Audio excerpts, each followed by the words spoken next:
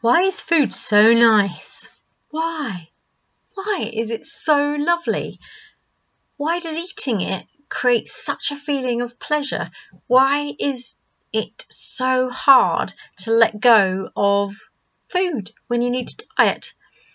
I had a little bit of epiphany about this over Easter when I had an experience that I'll share with you in a minute. The science behind why food is so nice is pretty obvious, really. Eating particularly high energy foods that are high fat and high sugar that release a lot of energy in us are what we're hardwired to want and to enjoy, because they give us they give our inner caveman and cavewoman that quick source of energy that we would have stored or used at times of famine, and when we had the marauding hordes and T-Rexes looming. I know that's historically inaccurate, but they would have helped us to survive and given us a really quick fix of energy. Interestingly, I went on a course for parenting autistic children. It was one of my children is on the autistic spectrum, and we were taught that the actual act of chewing, so that motion there, releases serotonin, which is a feel-good hormone. And so we were taught that if we had some fruit pastels which need a lot of chewing, or even strong sucking has the same reflex, same response. Well, if we get it into if our autistic children who are about to have a bit of a meltdown have that quickly enough, it can help them to actually calm down the meltdown before it happens. This is proven scientific stuff, so it's no wonder we like to have a good old munch of the chewy fruit pastels. Frutella was always one of my downfalls. Breast milk is very sweet. It's another scientific reason why we want to eat and why we want to have sweet things. It's very sweet, and it is full of high energy for the baby, and the baby enjoys sucking it in order to survive.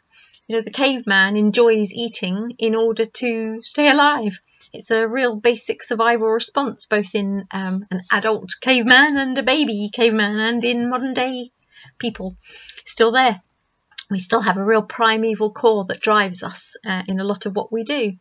And on another very basic scientific level, it helps us helps us as cavemen and women to distinguish the ripe berry fruit from the unripe berry fruit. So if it was unripe and we didn't want to eat it, then that would have caused us tummy ache, whereas the yummy, lovely, ripe stuff that again gives us that instant source of energy is lovely to eat and won't give us tummy ache, and so we're going to want that. Another reason why it's nice to eat is that when we eat together, feel-good hormones are also released, and that is a form of social bonding that helps the old primeval group to stay together. So there are a vast array. I've given 4 or 5 reasons there why eating is so nice on a very scientific primeval level. I had an experience of this myself recently, where normally as part of my maintaining, so for those of you who don't know me, I've lost 7.5 stone 4 years ago now using Cambridge Weight Plan, and I've maintained it for 4 years. And one of the ways I maintain is to keep my carbohydrate levels fairly low during the week, and then I'll relax a little bit more at the weekends. But I tend to still stick to quite low glycemic index foods and avoid carbs as much as possible, and go for the more higher protein and high fat things. So there was I. Easter holidays just came round, and the whole family were off, and one of my sons was cooking some pancakes, and he unexpectedly made me some as a little treat, because we hadn't stopped for lunch, and it was very nice of him, and because he'd made them for me, I wasn't going to say no. So I sat down, and there was the sugar and the lemons and the pancakes all made, and I put the sugar on and the lemon juice as my son watched, and was smiling away because he'd made his mum happy. Rolled up the pancake and put my spoon in, took a mouthful.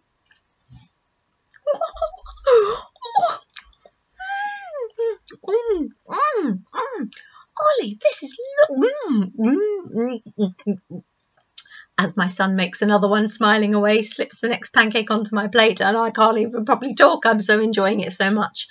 And this reaction was fascinating from someone who tends to avoid carbohydrates as much as I can now, to have a big hit of the carbohydrates in the flour and the sugar, and to literally physically feel the response inside of me was so interesting on many levels. One, I could feel as I was eating it, my brain just going ping, ping, ping, ping, full of what I can only describe, makes me sound like a total food addict, and I am a reforming food addict. I will be the first to say that. I could feel the feel good serotonin and reward dopamine receptors in my brain firing off as they received all this chemical stimulation from the food that I was eating. I was suffused with what I can only describe as joy and pleasure and niceness. It was nice. It was lovely. And it was such an interesting experience to have that. And it made me think how all my life, really, I have managed any emotion, so good or bad, by using this reaction that I've just described. So when life isn't going so well and I'm feeling a bit rubbish, I can dumb down some of the rubbishness that I'm feeling by triggering off that reaction, and it literally numbs it. I describe it as a form of self-medicating, but that doesn't explain, does it, why we do it when times are good? You know, when we want to have fun, we feel, well, I want to do it too, and I want to have fun, because it's not fun if I can't. And for me, I think it's a form of enhancing that fun and creating even more of those feel-good hormones. It makes it feel even better, the experience that you're in. So, you know, when life is hard, and when difficult situations come into our lives when we're trying to lose weight, it's no wonder we struggle. But, you know, it provides the instant fix, doesn't it? It fixes momentarily. I know for me, even as I'm eating, when I'm eating something like this to placate me and to help me cope, I've got that devil on my shoulder going, you really shouldn't be doing this. You really shouldn't be. Stop. And the angel is going, shut up. I know I should stop, but I'm not bloody going to. I'm just not going to do it. I'm going to, not listening. Talk to the hand. I'm not listening. And that's the conversation I've got literally going on in my head as I'm actually eating. So I'm not even really enjoying it, because I've got that debate going on as I'm doing it. But I am, because of those hormones that have been fired off inside of me. So leaving that behind is really hard. It's really hard when you've got stuff going on. So how on earth, when you think of it from that perspective, how on earth do you do it? How? And for me, it comes down to two things, two ways. One is that the benefits of losing weight must outweigh, for me, the benefits of the food that I'm going to eat and that reaction that the food gives me. So for me, I have to have a really, really powerful reason to either lose weight or to maintain my weight. So I've always got the next thing I'm aiming for in maintenance that I want to look good for, feel good for, feel proud of myself for. I've always got that next goal in mind. And the same applied whilst I was losing weight. I had some really, really powerful goals. So getting my engagement ring back on again when I hadn't worn it for 8 years. And there were loads and loads of other goals I had. So really strengthening your goals and imagining yourself all the time so that you can pull on that when you feel the pull of the food and wanting that niceness of the food. Well, make sure if it's some scales, make sure that the lure of the food doesn't overwhelm your goals. Make sure that the reasons why you're doing it, and make sure those reasons are really emotionally powered. It's not enough just to say I want to be healthier, I want to be thinner. Not enough. It's got to have an emotionally charged reason. And the other way to deal with all this is to learn ways to manage in a different way when life isn't so good.